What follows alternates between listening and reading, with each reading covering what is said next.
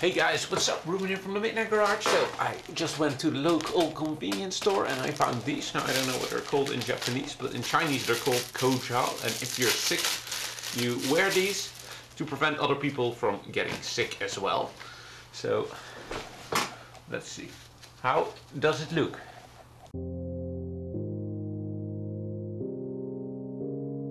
Today I'm going to the Osaka Auto Messe, which is one of the biggest shows here in the area, and I'm very much looking forward to it. But since it's on the island, it's not really easy to get to, so the way I need to go there is by the subway. So let's go.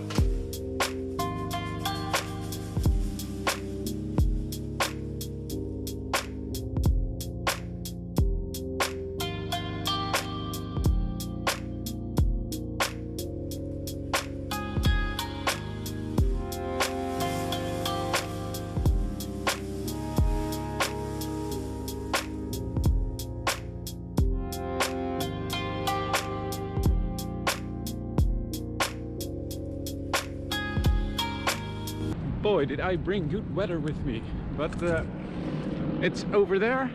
I'm almost there. I wanted to do some parking lot hunting, but I think I'll do that a little bit later. Hopefully the weather is a little bit better. So there's a great comment by Space Caker saying that I have to use the blue tray to put the money in, and that has something to do with the etiquette. Now I know that that's the case, but it's so hardwired into my Western brain that I have to give the money directly to the cashier that it just keeps going wrong. So something for you to pay attention in the future videos is how often I do not put the money into the blue tray, even though I'm actually supposed to do so.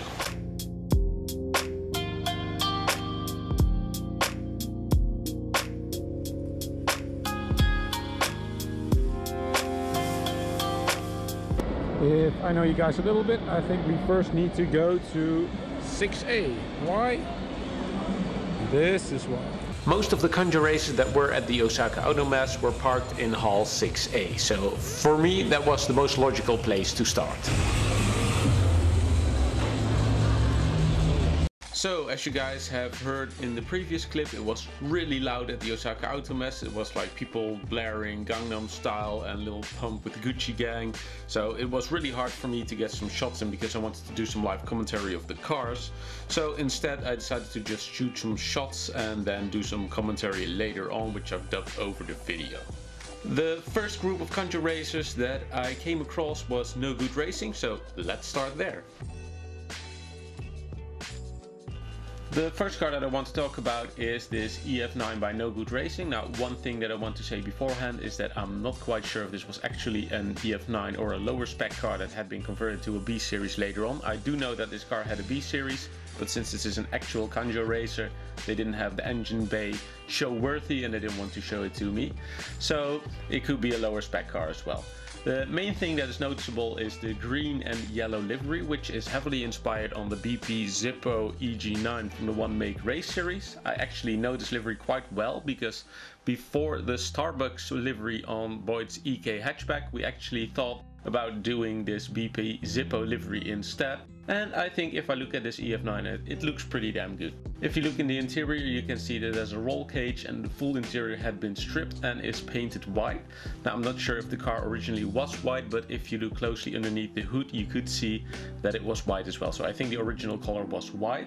It had a single bucket seat and one EF9 seat and some No Good Racing steering wheel, and other than that it was pretty damn stripped out. One interesting aspect is that it retained its power windows even though pretty much everything else had been stripped. I thought that was pretty interesting. If you are familiar with my YouTube channel, you know that I'm a big fan of the EF Honda range and that I'm a big fan of classic racing liveries, so naturally I was a big fan of this car as well.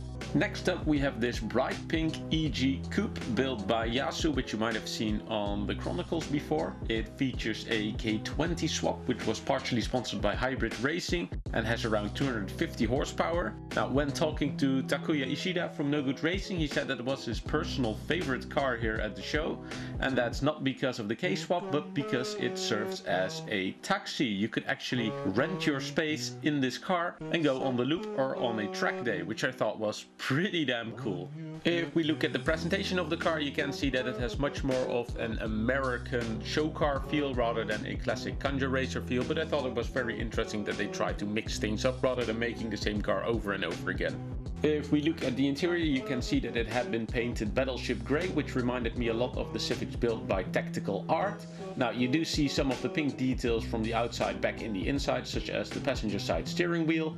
But since No Good Racing nowadays has their own products, you can see a lot of those as well. Such as the No Good Racing seat belts, the No Good Racing steering wheel and the No Good Racing indicator extender. Another very noticeable centerpiece in the interior was the hybrid racing shifter setup with the Chronicles gear knob. I really liked it, I really liked the mechanical feel of it, and if I were to go with the K-swap once again, I would probably do something similar to this. Overall, I really like this car. It's a very interesting new take on Kanjo races in Japan, and it's very interesting to see where Kanjo races are going from here, if most of these cars are going to end up looking like this. Moving on from the pink EJ Coupe, we end up with an EK4 hatchback. This one was actually the black one owned by the No Good Racing team leader, and it had been specifically wrapped in this Captain America Supreme livery just for this event. Now, if you look in the interior, you can definitely see a more classic Kanjo racer feel with the stripped out interior, the window netting and the bright seats. Now, since this is an actual Kanjo racer and not a show car, they didn't have a show-worthy engine bay, so I wasn't allowed to take any shots, but they told me that like the EF hatchback, this had an upgraded B-series engine, which has more than enough horsepower to go Kanjo racing. I can imagine that you're a little bit disappointed that I couldn't show you more of what's under the hood of the EK4, but don't worry, we're now moving over to Aslan and Temple Racing, and they brought a very special car with them. This is an EG6, but this isn't just a regular EG6, this is the current fastest front-wheel drive car in Japan. It holds the record of the fastest lap time on Tsukuba with 56.546 seconds, which is incredibly fast. The car is powered by an NA K20A fully built Type R engine with around 300 horsepower, and next to that it might have one of the most serious aero and downforce packages I have ever seen on a Honda Civic.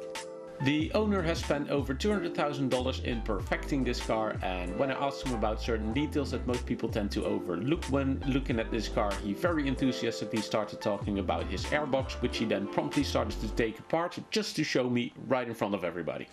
Whereas the regular K20 ITBs are pointing upwards, these were specifically modified to point downwards. This was done because through the front bumper there was a custom built ram air airbox which could provide the ITBs with cold air which would not come in contact with the radiator and therefore not heat up. It's the little details like this that makes it so interesting to look at this car, especially knowing that this is the current fastest front-wheel drive car on Tsukuba. However, Hard Race has built an even faster front-wheel drive Honda Civic right now, and they're shipping this into Japan just to see if it can beat the record of this car on Tsukuba. So it's very interesting to see how that will play out. Next up we have this EF9, also built by Aslan. It had a K20 swap and it might look like a pretty regular Civic with a K20 swap, but it had some pretty cool tricks up its sleeve. For example, the doors were fully made out of carbon fiber, so they were super light. And if you looked in the interior, it only had the dashboard, and other than that it was completely stripped, and the only thing next to the driver's seat was this cool roll cage. Now also the trunk was made out of carbon fiber, and even the roof was completely cut out and then replaced by a roof made out of carbon fiber, which I thought was pretty damn cool.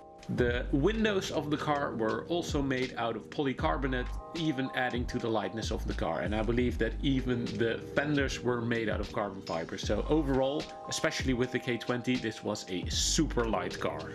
One thing that's very noticeable between the EG6 and the EF9 by Aslan is that they both look way too clean to be used for anything other than show cars, but they both were definitely race cars and street racers, so I thought that was very cool. And now we move on to the last big stand, which is Mart, which is also known as Osaka JDM, and they brought a couple cool cars as well. The first car they brought was this first generation Honda CRX, which I thought was very cool. It had this very weird scoop in the roof, which I've never seen before, so if you guys that are very interested in the first generation Honda CRXs know what this scoop is for, please let me know. I have no idea. This CRX was sitting on some Osaka JDM Loop 5 wheels, and it had a slightly modified B-series engine. Now, next to this blue Honda CRX, they also brought a blue third generation Honda Civic, which I thought looked pretty damn cool as well. Anybody who knows me knows that I really want to do a third generation Honda Civic project in the near future as well, so I was very curious to see what 5 Mart did with this one. Once again, it had a slightly modified B-Series engine like pretty much every Kanjo racer. Since there aren't that many aftermarket swap related parts for third generation Civic, it's actually pretty hard to do an engine swap on these models, so even seeing a B-Series made me pretty happy. Interior wise, it once again had a roll cage and a stripped rear interior, and the two things that were most noticeable to me was the fact that it had matching brides, because most of the cars I've seen previously either had a single seat or mismatched seat, and this one had two matching brides, and the fact that even though it had a roll cage, it still had the full roof lining in there. One thing that I really liked on the exterior were these work equip 40 wheels, which I thought looked really good. The final third generation Civic that was at the Osaka JDM 5 Mart stand was this white car, and this white car definitely had more of a classic Kanjo racer look in comparison to the other ones, which look more a little bit like show cars. I really liked the spare wheel in the trunk with the stripped interior. I thought that looked really cool. It also had the window netting, which I'm also a big fan of, and as you can see, it apparently has a Mugen engine. Now I'm not sure if it is a full Mugen engine or just the valve cover, but I still thought it looked really cool. Speaking of Mugen parts, here we have this Mugen EF8 owned by Lego on Instagram. Now I am pretty sure that he does not run the Kanjo, however, but his car still looks pretty awesome. And the final car at the Osaka JDM stand was this 5 Mart Honda NSX. Now I don't think that this car actually runs the loop, but I would be pleasantly surprised if it did. It had some cool Type R features. For example, it had a Type R shift gator, and it also had some facelift parts, like for example the front bumper lower half is a facelift part, whereas the rest of the front bumper is a pre-facelift bumper. Now most of you guys probably know that the Kanjo racers have a history with the Bosozoku bike gangs, so it didn't come as a surprise that the Kittan bike factory brought their own Kanjo racer with them. Even though it mainly functioned as a stand to show off the Bosozoku bike helmets, I still really liked it. From all the EFs that I saw at the Osaka Auto Messe, this one had the most extreme livery, which I always think is pretty damn cool. And it also had a very cool thing with the front bumper. If you look closely, you can see that it doesn't have the indicators, but instead had a mesh, which made it look pretty damn mean. Also, shout out to Bikas Racing aka K-Brake for bringing a Kanjo Racing inspired luxury van with them. I couldn't help but laugh because that thing was just awesome. And that were the Kanjo racers that I found at the Osaka Auto Messe. In the next video I'm going to show you guys some of the other stuff that I was really interested in, so keep an eye out for that. And yeah, that's it for today. I hope you guys liked it. Leave a like if you did, and hit the subscribe button if you want to see more videos like this, and then hopefully we'll see you guys in the next one. I'll close off with some shots of the Mode Perfume S2000s. Bye.